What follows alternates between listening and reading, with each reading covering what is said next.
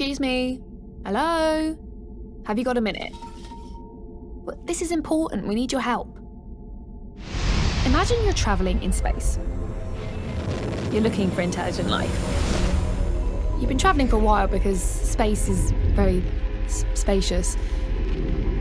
You've already spotted millions of planets with no life at all, lots of acid, lava, that sort of thing. But nowhere you'd go for your holidays. And then you see it. Earth. A tiny island in space. A little speck of water, rock and soil with a thin veil of air that we can breathe. There might be life out there in space, but here on Earth, it's everywhere. On the land, in the water, in the air. Plants, insects, birds, fish and every type of living creature. Some beautiful, some, frankly, a bit weird. And people, billions of people like you and me. You know, beautiful, reasonably intelligent life. Well, I'm just saying. In most ways, we're just like the rest of life on Earth. We start from tiny seeds, and with the right conditions, we grow and mature. To do that, we all need the same basic things. No, not mobile phones, trainers and Facebook, but fresh water, clean air, and healthy food. Without those, we don't last long, no matter how smart our phones are. The good news is that Earth has enough for all of us. The bad news is we've got some serious problems in our way. The first is climate change.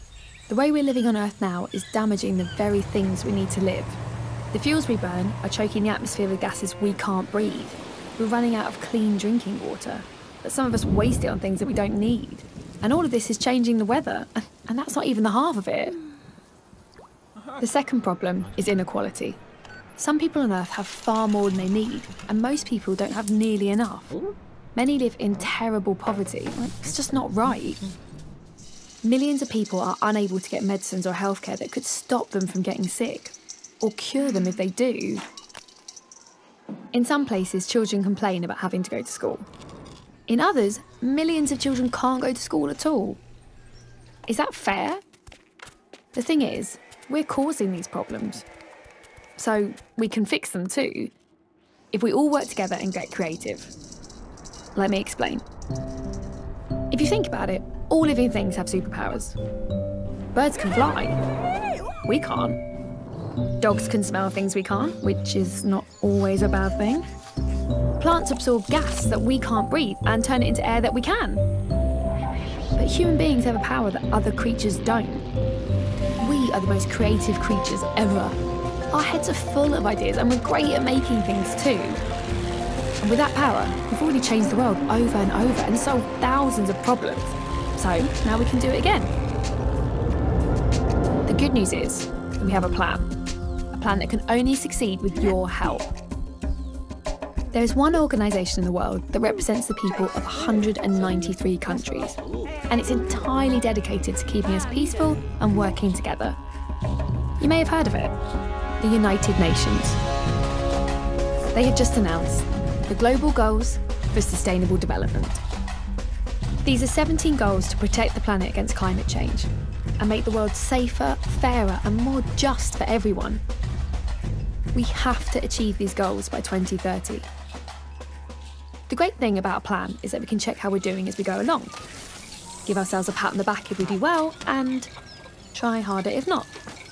2030 isn't so far away, so we need to start right now.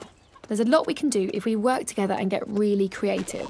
We can start by making these goals famous. So find out what they are and tell everyone, and ask everyone to tell everyone else. Then, and this is the exciting bit, see if there's something practical you can do to actually help.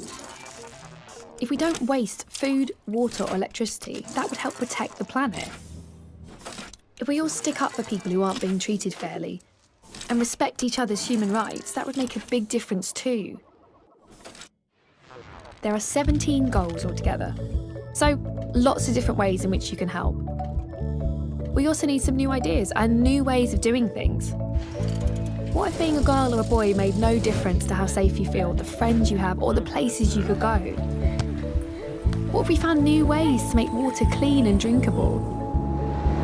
What if we could recycle all of our waste? What else do you think we could do? We all live on Earth, and we depend on the Earth to live. We have so many different cultures, but we only have one planet. If we take care of it and each other and share what we produce fairly and sustainably, everything we need is right here. Someday we may find intelligent life on other planets. In the meantime, let's see how intelligent we can make it down here for all of us. At home, on Earth,